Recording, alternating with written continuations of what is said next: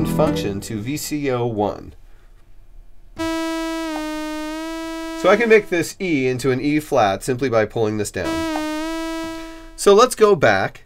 As long as we make sure that the first oscillator is the third of the chord, we are set. Let's do that.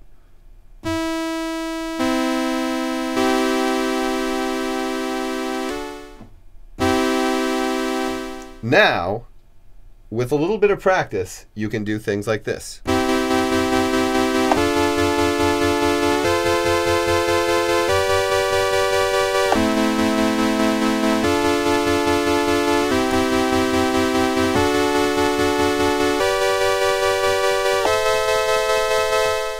We have portamento.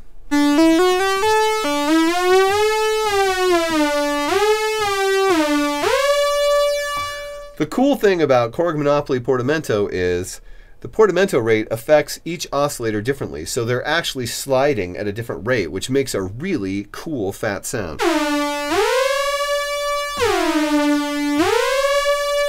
The portamento also works in the polyphonic mode.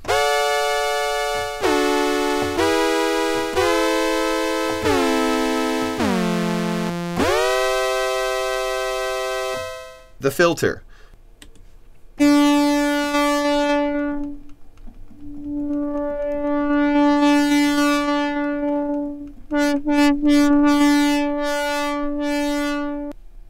.24 decibel per octave filter, just like you would want. And that's without resonance. Of course, we can turn the resonance on.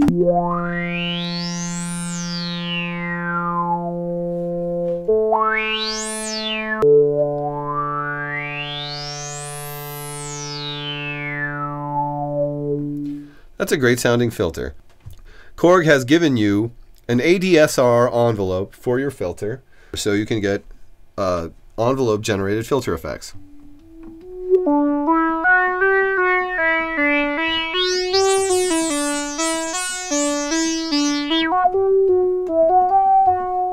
But they've also been so cool as to give you negative envelope effects.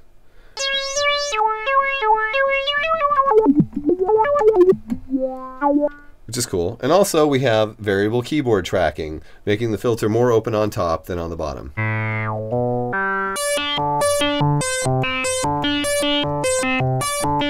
And of course that will work with the poly section.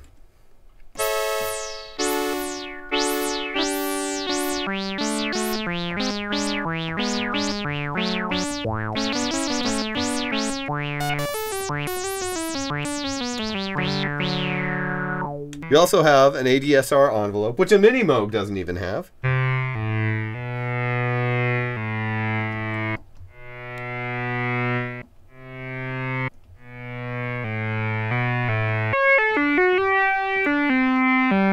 We have noise. And if you don't want to hear the other oscillators, you can definitely turn down each oscillator so you can just get noise.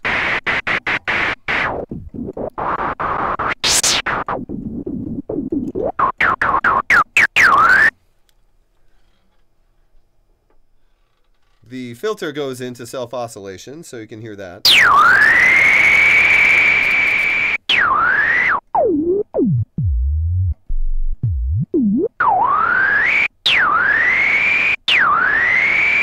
The crazy cross mod and frequency modulation section, and that is accessed through the effects button.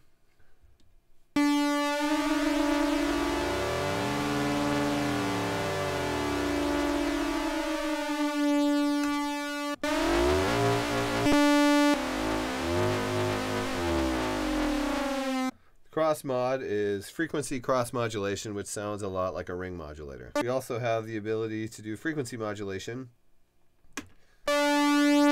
with oscillator sync. And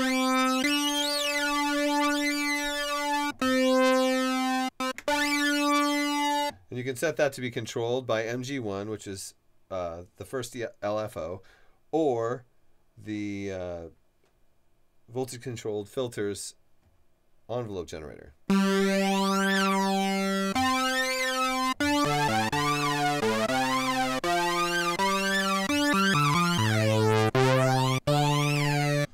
you can have both of them on at the same time.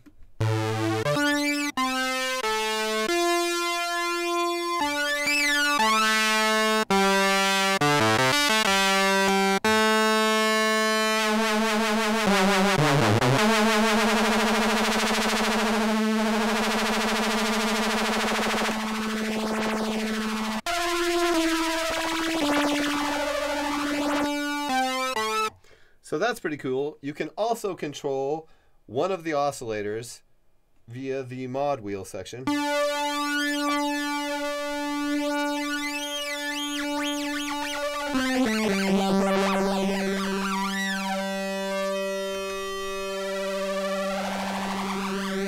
Or you can control the modulation generator's effect on that particular effect.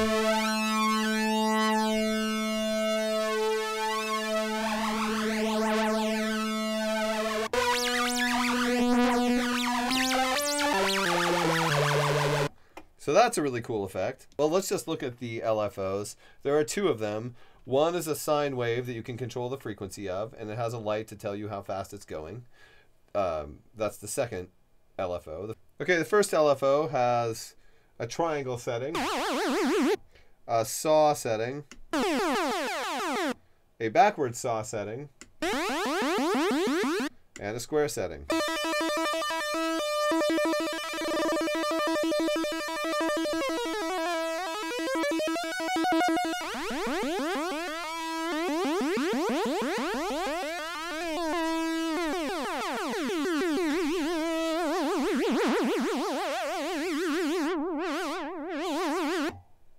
A volume knob and an output selector.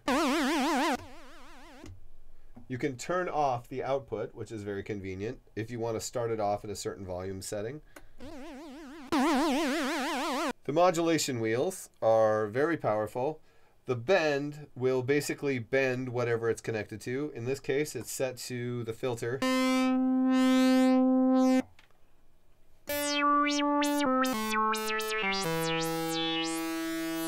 You can set it to, of course, pitch and the intensity.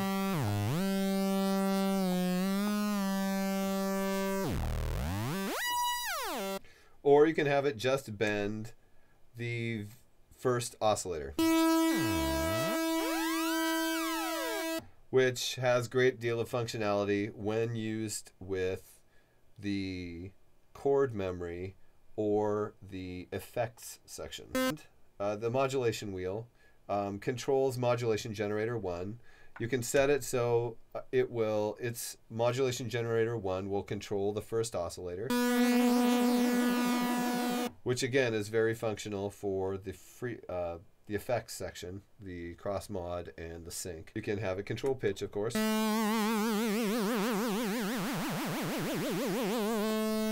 Or you can have it just control the filter.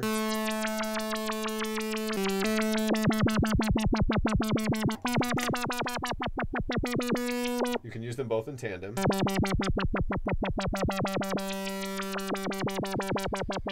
There's the transpose button, which is pretty straightforward.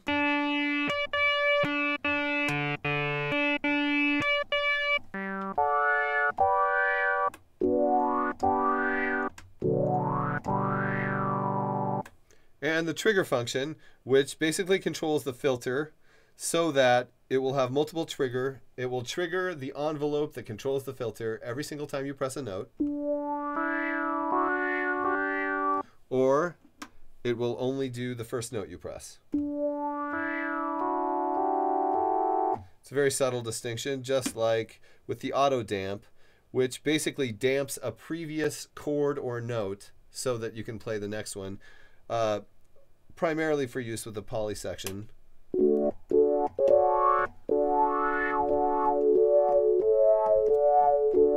And then with it on, it's very subtle, but it's actually better for the poly section if it's on. Okay, the arpeggio section, controlled by the second modulation generator.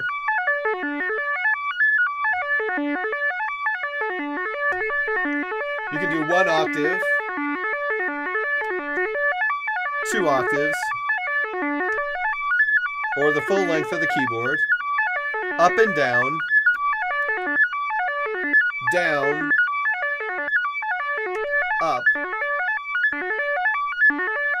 You can have it on, so you have to hold the chord. Or you can latch, so it'll hold the chord. Really cool thing you can do with the poly section. You can set each note to a different pitch and a different waveform, and then play.